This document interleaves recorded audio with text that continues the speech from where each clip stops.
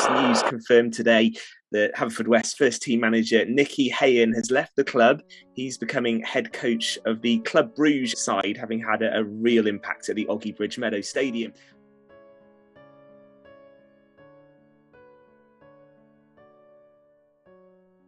Just 6 months after being announced as the man to lead Haverfordwest County out of the Cymru Premier's relegation places, it was announced that Nicky Hayen was heading back to Belgium to take up a role with high-flying Club Brugge. The opportunity to work with a club in his homeland who were heading into their own Champions League adventure was simply too good to turn down. Having steered the Bluebirds to safety in the 2021-22 season, having been 5 points adrift upon his arrival, an emotional farewell to the Bluebirds players, staff and community was published, and the Hayen Ball chapter was closed. Managerless and just a few days away from pre-season fixtures kicking off, it was the start of yet another new era at the Oggy Bridge Meadow Stadium.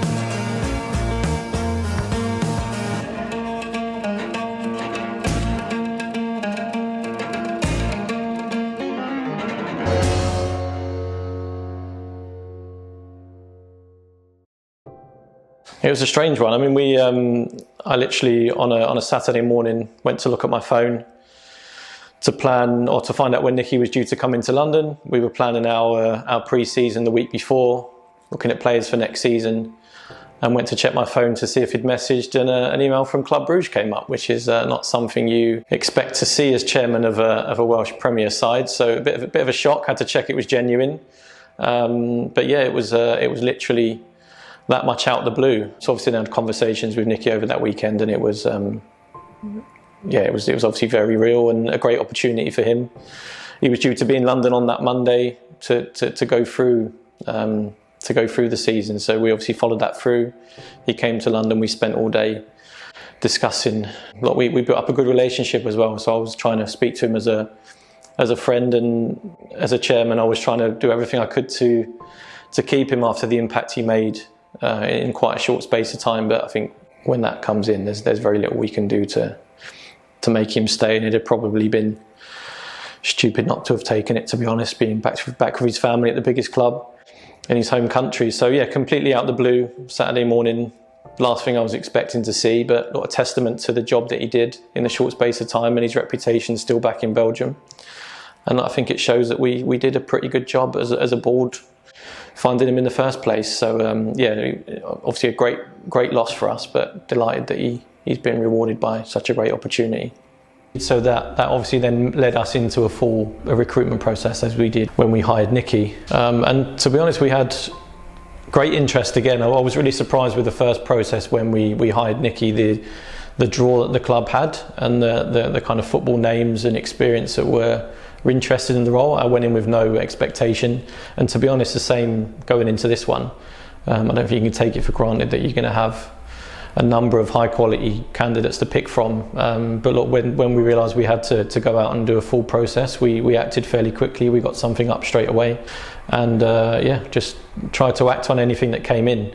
But again, really surprised. There's ex-national team assistants, there was players that have played at the highest level that have the pro licence and managed at good levels, managed with good success. International again, huge interest from abroad, and as with Nicky, it's not something that we're afraid of doing. It was about finding the right person. And we are really pleased to welcome onto the show the new manager of Haverfordwest County, Tony Pennock.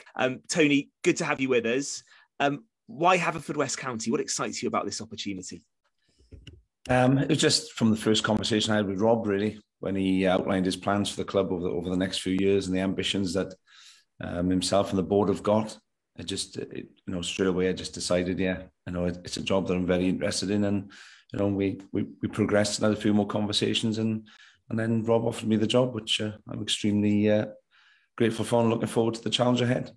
Rob's keen to carry on the good work of Nicky and Wolsey before. So yeah, that's my job to carry on doing the work that they've done and hopefully make us a little bit better and get us further up the table.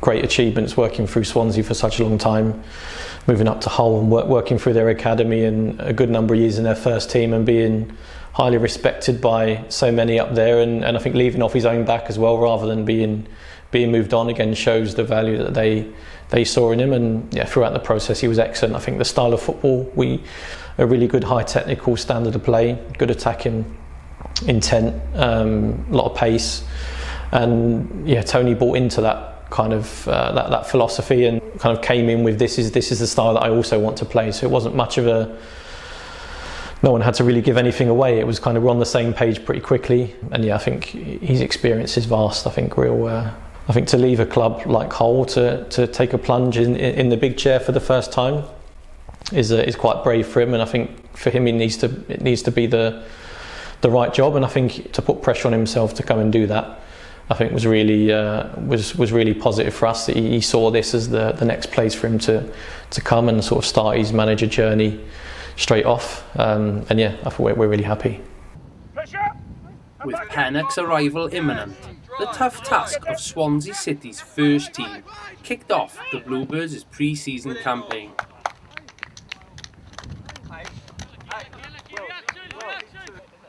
A superb experience for a new squad, but a humbling defeat proved the catalyst for an unbeaten run of fixtures across South Wales in the summer months.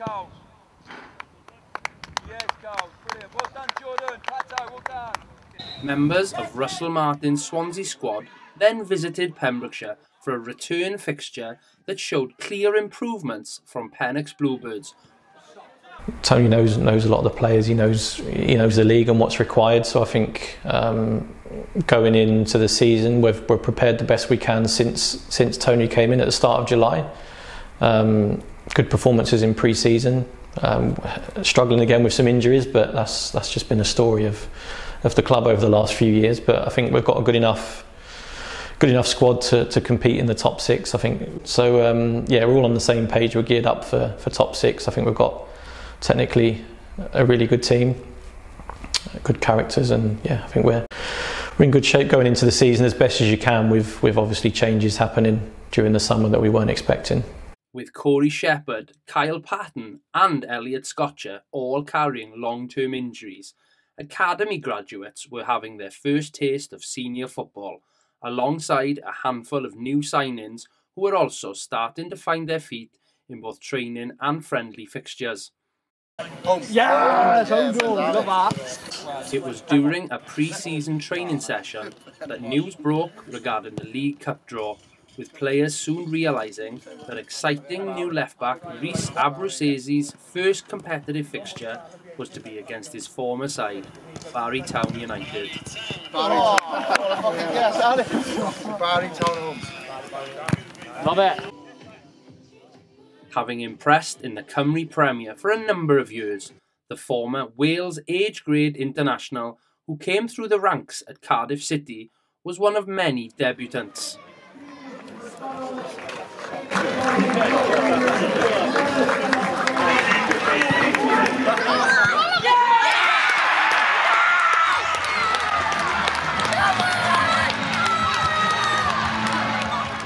Excellent team performance put Barry to the sword.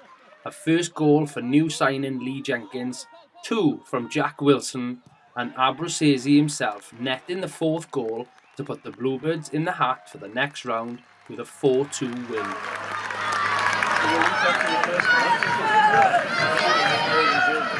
It was earlier in the evening's contest that another new addition to the Oggy Bridge Meadow also made their first appearance.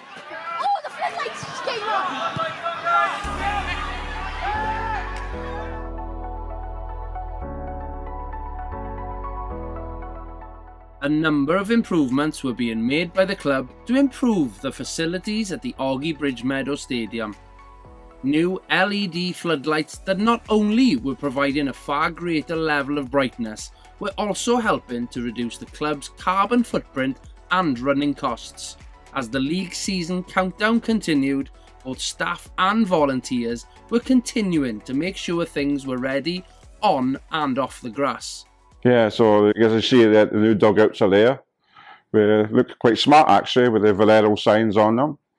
And also we repainted all the clubhouse and the hallway, so ready for the new furniture to come in. Completely got out the changing rooms, ready for the new designs to go in there, new furniture. So they've all been painted and everything. Toilets all been painted and cleaned. So it's been a busy 3 or 4 weeks. Club Partnership Manager Wyndham Williams was also juggling an exciting initiative linked directly to one of the club vision's key strands, and in order to maximise engagement with the local community, a town centre club shop was ready to be unveiled. The impact's been brilliant. The amount of people we've had come through the doors, just finding out about what the football club is doing on and off the field, in the community, in the academy. And yeah, we're just more visible and vibrant. You know, people can drop in here now and find out about Haverfordwest County. A collaborative effort that brought local and national partners together to support the project. Alongside the experience of some of the club's directors, the Bluebirds nest was officially opened.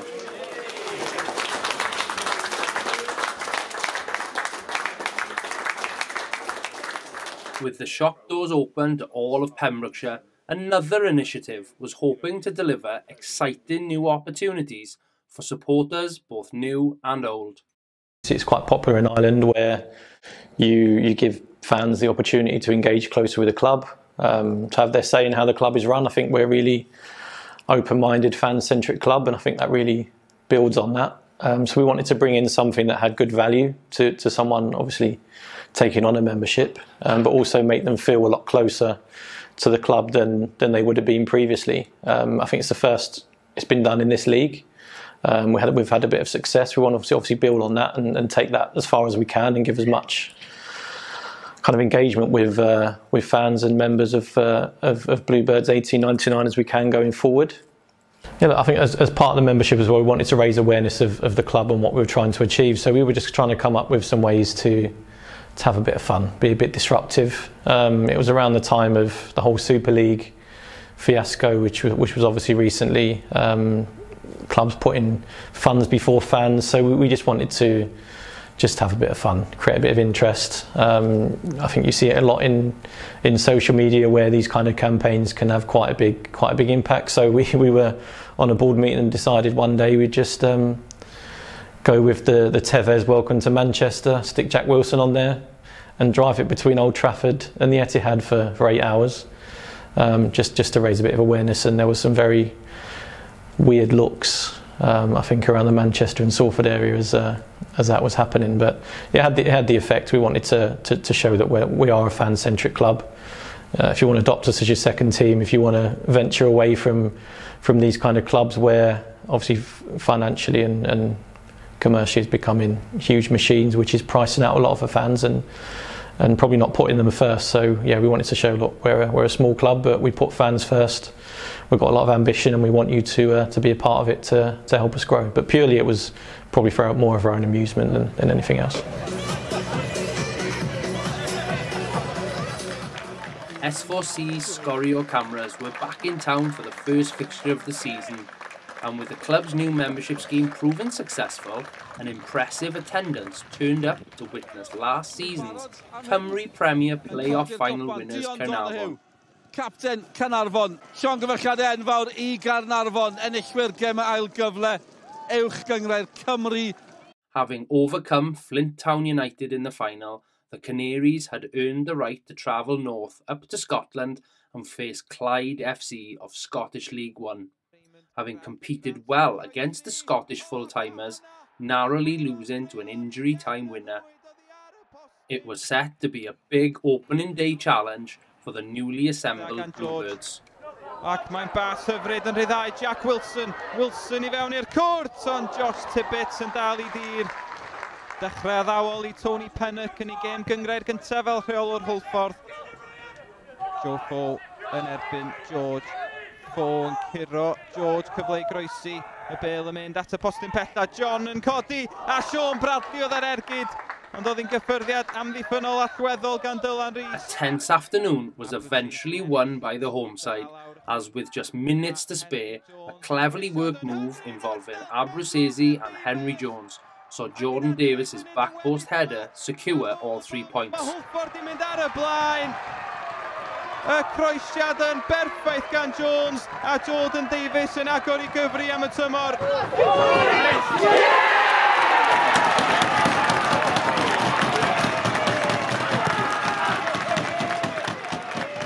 First half, we're excellent, just couldn't score. But luckily enough, second half, we just carried on, and yeah, the goal come. And it's nice to open your account on the first game, so yeah. By Blaney, Boris, again, the second bite of the cherry. Oh. And that's Edwards, I think. Yeah. Yes, Ballatown are leading 1-0 at their showgrounds. The first away fixture of the season was at another of the Cymru Premier's teams who'd had the opportunity to play in Europe across the summer. Based on their finishing league position the previous season, Ballatown had been drawn the relatively short-distanced European trip of facing Irish Premier Division's Sligo Rovers. Oh my God! And here comes Bala again! Oh no! And it hits the crossbar! Oh is my it days! In? No, apparently not. How is it not in? Oh my days! With both teams having had the chance to win the tie, it was a despairing defeat on penalties for the North Walians. Former Bala player and current Bluebirds number 10, Henry Jones's long-range assist for Jack Wilson to score almost secured all 3 points for the travelling Bluebirds, before a late equaliser meant that the points were shared at Maes Tegid, leaving players and staff a little disappointed before the journey home. I'm pleased with the boys. I thought they've competed really well against a good team. They set the standards now for the season ahead, and we just know that we need to be better in the final third. With fixtures now coming thick and fast, newly promoted Airbus UK were then welcomed to the Oggy Bridge Meadow, and it was the home side yet again who took the 3 points after a convincing 3-0 win. Henry Jones's right foot proved clinical for a third consecutive game, with Jordan Davies narrowly missing out on an impressive hat-trick. Davies yn ei selio I Haverford. Mae'n dair a 2 o'r goliau I Jordan Davies. Really happy, obviously yet to lose, so it's really good to keep the win streak going. We've started poorly, so we were a bit disappointed, but obviously Henry scored that free kick and we come in 1-0 up. We're probably a bit lucky, but then I think our class showed then in the second half, so yeah, to win the game. After 3 games, the Bluebirds were unbeaten, and albeit tongue-in-cheek, were celebrating being top of the league. A tough midweek away fixture at Pennock soon followed, and with the club looking to continue the momentum, decided to provide a bus for supporters to head up the M4.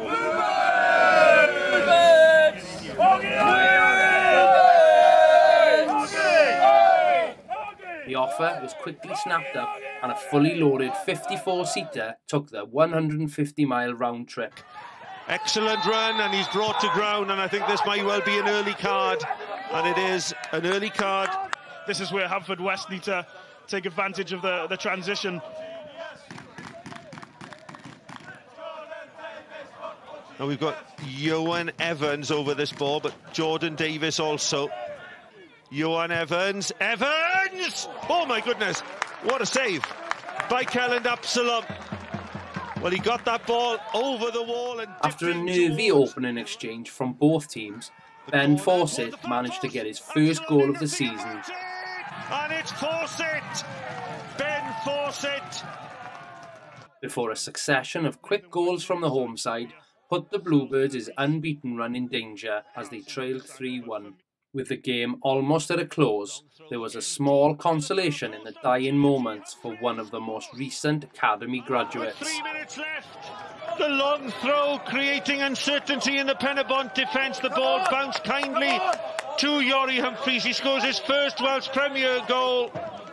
Well done him. Pennock 3, Haverfordwest 2. Well, would you believe it? Of all the players who you're expecting to score, perhaps Haverfordwest goal, Yori Humphreys would have been your last pick.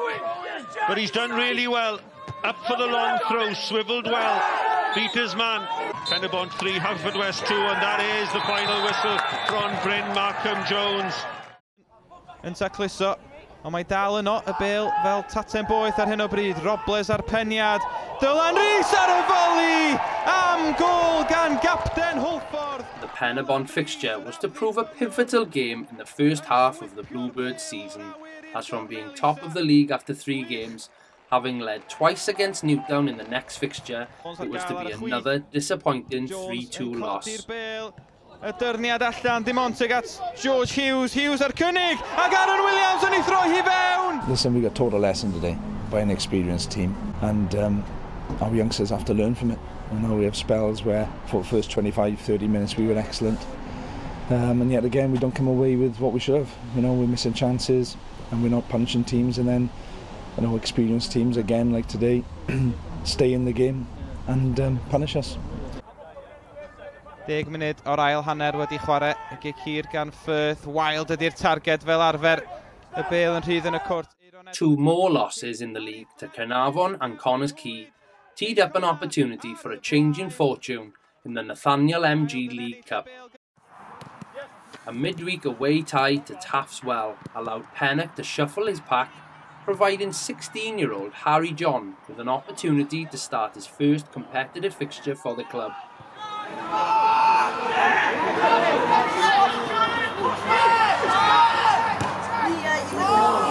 A physical encounter with a team who were at the top of the Cymru South and unbeaten themselves at the time ended up 1-1 after 90 minutes, with penalties bringing the game and the opportunity to progress in the League Cup to a disappointing end.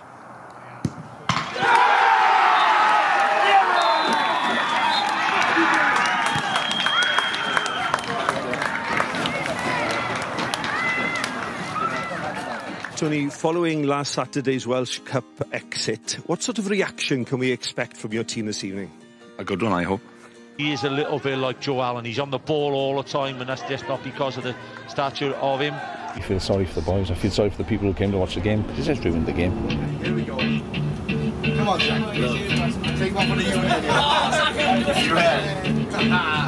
One shot. One opportunity. Oh, yeah.